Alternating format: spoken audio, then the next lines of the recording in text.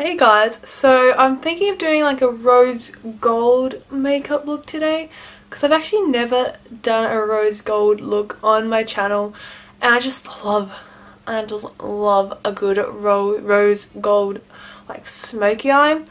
So I thought I would do that one for you today. And I have a few like rose gold products that are like new to my collection, so I thought I'd just use those for you guys and show you a little rose gold tutorial. So let's get straight there.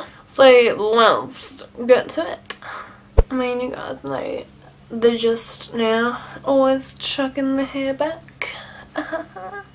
Okay. So first I'm going to prime my lids. I'm going to go in with my usual, the Soft Ochre Paint Pot from MAC. It's good because it just creates such an even base for the eyeshadow. So I'm just applying this on and carving out my brow as well while I'm at it. So guys, it was my 21st birthday on Sunday.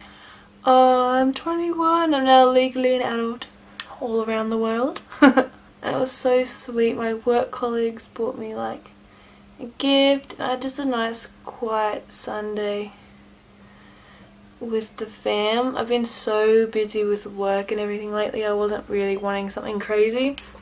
And because I'm going away for like a few months this year, that's like my birthday celebration, so instead of having a big birthday party and stuff, me and my sister decided to put the money towards like a trip, and we decided to just do a small thing with our friends. But I don't know, like I don't really feel any older. It's like, oh, I'm 21. I know when I turned like from 19 to 20, that was like a huge deal for me in my mind. Like I hit the 20s, I've like left the teens, and there we go. I also like brought it in towards my inner corners because I'm going to do a really vibrant inner corner highlight, so I like to have it kind of primed so that it stands out more. But let's move on to the shadow. So I have a few Napoleon Perdis shadows and pigments with me, which is like the main rose gold tone which I want to use. But I'm also going to pair it with my Morphe 350 palette today. So I'm thinking of sticking with this like selection of tones here and then fading it into the rose gold. I think I'll do a halo smoky eye today. I think that's kind of what I'm feeling. So I'm going to first of all take these two like shades, this like medium brown tone and this like soft orange shade, and place that as a transition colour through the crease. Because it's a halo smoky eye, I'm bringing it in towards the inner corner to round the eyes out just a little bit. I still kind of want to keep it a bit with the elongated look, but I am going to be making it a bit of a halo like I said, so just bring it a bit through here too. Next, taking this corally shade and this medium brown shade, I'm going to whack them through the crease just below where we placed the transition colours.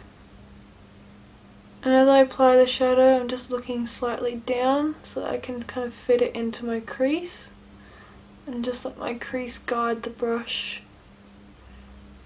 as I do those windscreen wiper motions. I'm just bringing it on my outer corner as well, just a little bit.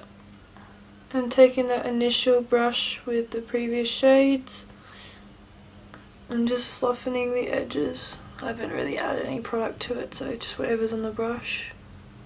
Then taking this maroon brown shade, I'm going to place this on my inner and outer corners and lightly buff whatever's left through the crease.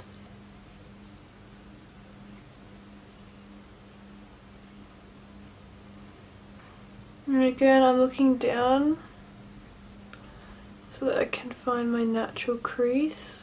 I'm just letting the bristles fall into the groove and just guide that product through. Like so. It's like a little C shape on the eye. And using those previous shades on that same dome shaped brush, I'm just blending out the edges. Just the very outer edges. Next, For the centre of the lid, I'm going to take the Napoleon Purtis eyeshadow in the shade Sparkling Bubbly. It's a beautiful rosy gold shade, a bit champagne-y as well. I'm just going to place this, like I said, all over that clear space that we haven't touched yet. So the centre of the lid. Oh damn! I'm in love with this eyeshadow. So pretty. Don't worry about really fading it into the inner and outer corner yet. Just going to pack it on for now. And taking a little bit of that maroon shade and just softening the transition into the brown with that shade.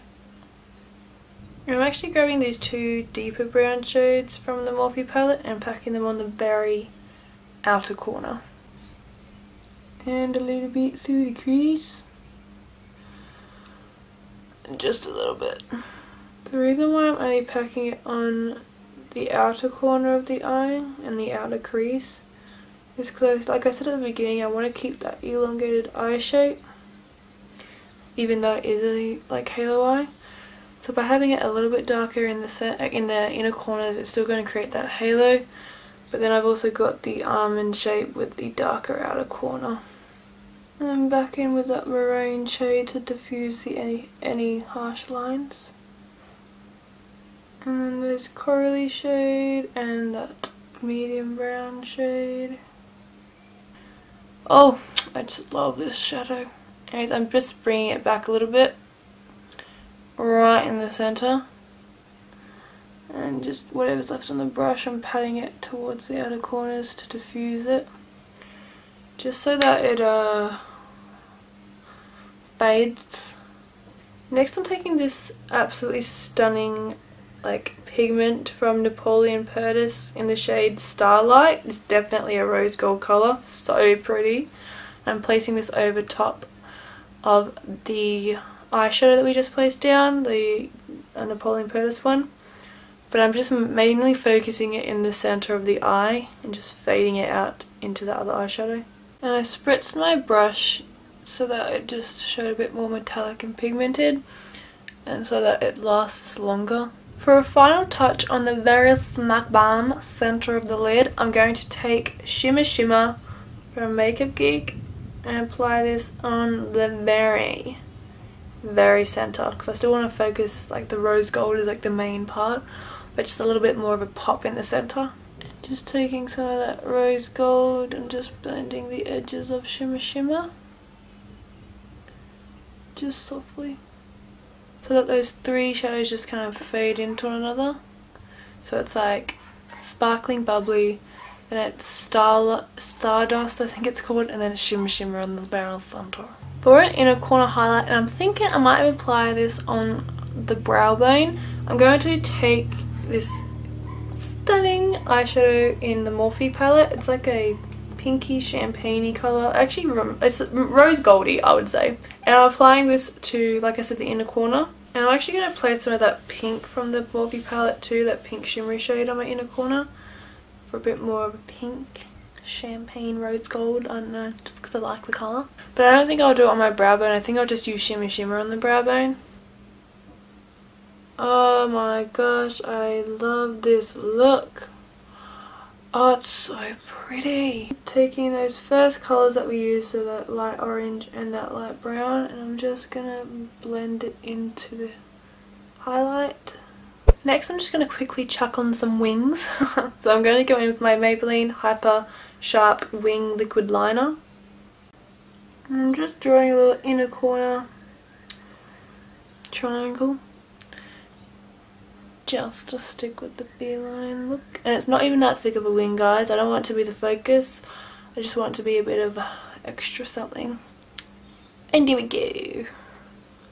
Our wings are on. I'm just going to quickly apply some mascara and lashes and be right back, hun. So for lashes, I went in with my Ardell Demi Wispies, just because I didn't want anything too intense. I loved the eyeshadow so much, I didn't want anything to cover it up too much.